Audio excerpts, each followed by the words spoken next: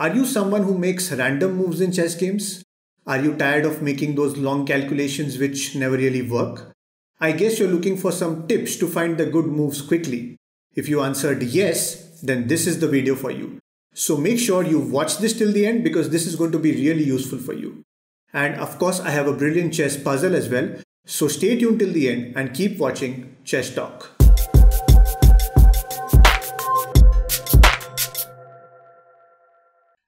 I'm sure most of you feel that chess is very complicated because it involves so much of thinking. You are already trying to find too many answers during a game, like what is my opponent thinking, what is the best move that I can play, am I calculating correctly, should I attack, should I defend, different strategies, tactics, ideas. So many questions you have. But hold on, are these the right questions to ask? Well, that's what we are going to focus on in this video. In this chess masterclass, I'm going to share with you a simple 5-step thinking process, and I can guarantee that if you follow this systematic approach of thinking, then you can easily take your game to the next level. Okay, so what are these 5 steps? It is the popular SWOT analysis plus one extra step which I will discuss at the end of this video. As most of you already know, SWOT analysis stands for strengths, weaknesses, opportunities, and threats. How will we apply all this to chess? Well, I will explain that through different examples, so I request you to think along with me and this will be well worth your time. Okay, so let's say in this position you're looking to play pawn to d3. How will you evaluate this move? What should be the correct questions you should be asking yourself? When we are talking about your move, 2 basic questions need to be asked. What are the strengths of this move? And what could be the potential weaknesses of this move? So let's analyze the strengths first. What will this move achieve? Let's take a look.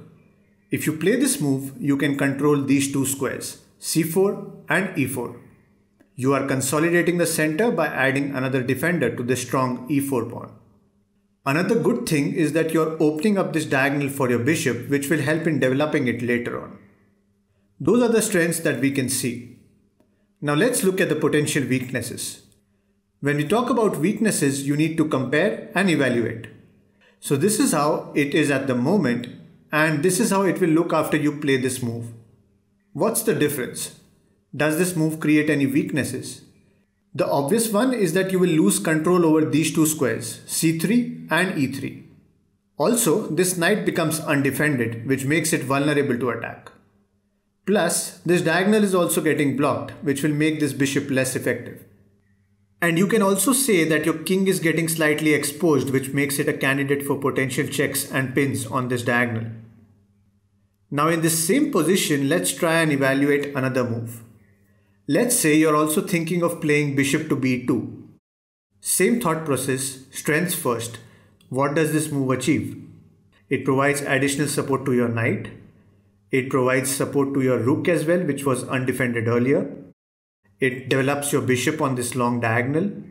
Anytime you can launch an attack on the center after moving your knight. Okay, now let's find the weaknesses. What will this move no longer achieve? The only thing I can think of is that this pawn will lose a defender, but we still have other pieces guarding it, so it shouldn't be a problem.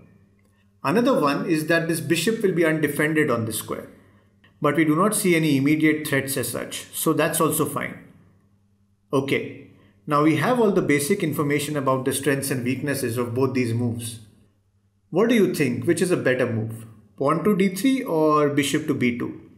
You can answer it in this poll by clicking on the I button above. I would think this should be an easy one, but still let me know in this poll. Look, there are always going to be some strengths and some weaknesses behind each move. Your objective should be to gather as much information as possible and use that as a basis for evaluating your moves. As you saw, we did not perform any calculations, neither did we think too far ahead. Our focus was mainly on the move at hand, and that's it. If you have this basic information, it becomes so much easier for you to decide whether you should play a move or not. Anyways, let's go a step further. Now we will see how to analyze your opponent's move, and that's where we need to discuss about opportunities and threats. Let's take a look at this game. The material is even, it's your opponent's turn, and he plays knight to e4.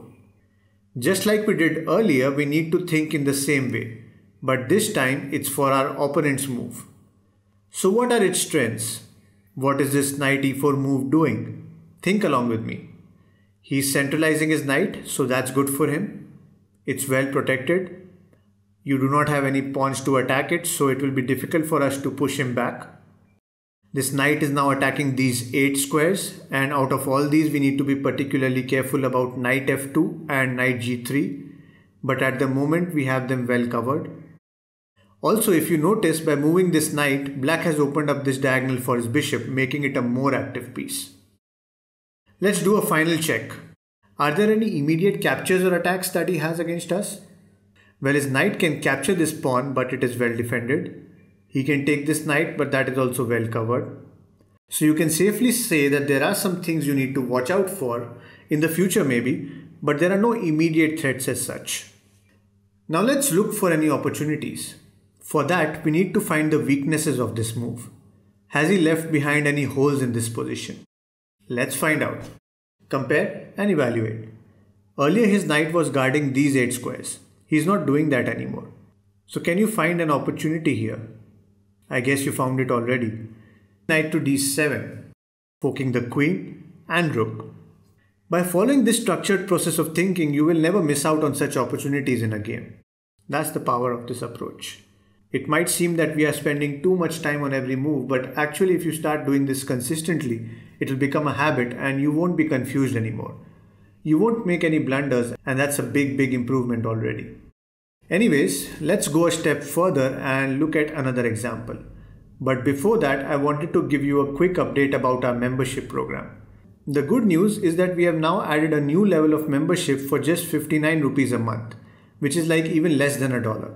So if you want to become a member, or even if you want some more details about this, you can check it out by clicking on the join button right below this video. Okay, coming back to the game. In this position, your opponent plays pawn to d4, attacking your knight. Again, let's follow the same thought process. What are the threats here? The obvious one is that he's threatening to capture your knight. And I've seen many players make a big mistake in such positions. As soon as they see any of their pieces being attacked, they immediately start thinking of defending it. They don't analyze any further, and that's a problem. You need to stick to the same process. This is just one of the immediate threats. Have you even thought about the opportunities you have? Is there any weakness that black has left behind? Let's compare and evaluate. He has weakened his control over these 2 squares which this pawn was guarding earlier. Another point is that this move might result in pawn exchanges, and soon we might have an open center. And considering this black king is still in the middle, this is not necessarily good for black. Okay, what else? Can you see this pawn? As a result of this move, this pawn is now fully exposed. Can we launch an attack on this undefended pawn? Of course we can. Our bishop is attacking this diagonal, so we can simply gobble up this pawn, and on top of that it's a check. So black cannot take your knight. Instead, we take his rook first. This brings us to our 5th step, which is also very important. And that is to always look for opportunities even when there is an immediate threat. It's all about positive thinking. Before reacting to anything, just ask yourself, should I react to this? Is it even necessary to react to this? That's an important question to ask, not only in chess, but even in life. Anyways, I hope you're enjoying this video. If you are, then hit that thumbs up button right now. It really motivates me to provide more quality content on this channel. Okay, let's look at another example. In this position, black plays pawn to f6, attacking your knight. Following the same thought process again, just like the last example, the immediate threat is that he's attacking your knight. Now comparing it to the previous position, we can see that this pawn is no longer controlling these 2 squares, so they are relatively weak. His king is also slightly exposed along this diagonal. We have the basic information now, so can you think of any way to ignore this threat and play a stronger move? I must remind that you need to be extremely careful while ignoring any immediate threat. If you play a random forcing move like bishop b5 check, then you will be in trouble because black can simply block with his pawn, and now you have 2 pieces under attack. So if you're ignoring a threat, then you need to have a powerful counter attack. So please double check before taking any risks. Okay, So it's puzzle time. But before moving on to today's chess puzzle, I would like to remind that if you want to learn some cool chess tricks and become a better chess player, then you should subscribe to our channel right now. And don't forget to hit the bell to turn on all notifications. Okay, so here's the puzzle. In this position, it's your turn and you need to find the best move continuation for white. If you're able to find the solution to this puzzle, then share it in the comments below. Whoever gives the correct answer with the perfect explanation, I'll be pinning that comment at the top so that everyone can see it. All the best guys, let's see how many of you can solve this. Well, don't forget to like this video, and if you haven't yet subscribed, then subscribe now. Thanks for watching and I shall see you in my next video.